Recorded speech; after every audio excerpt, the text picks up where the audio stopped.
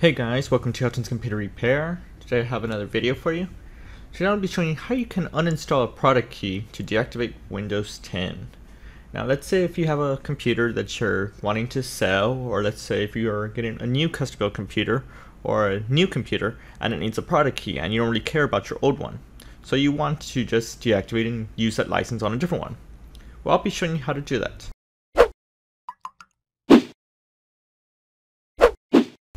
So to do this, you need to go ahead and open up CMD. And you have to be sure you run it as administrator for that to work. You can just look at the search bar and type in CMD. And be sure that you right click on it and run as administrator.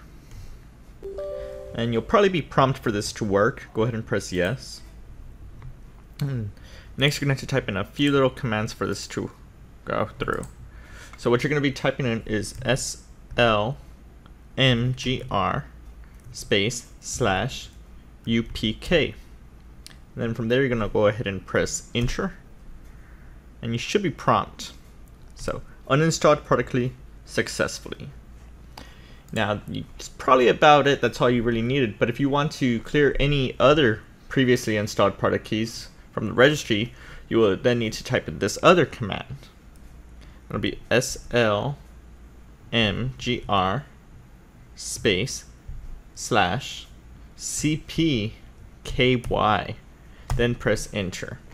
And now the product key registry has been fully cleared successfully.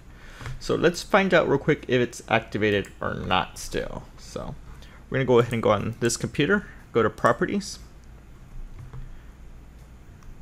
And currently it is not activated anymore. Cannot connect to the internet. And it seems it's cleared out. And that's basically it. Thank you for watching from Helton's Computer Repair, and I'll see you on our next video.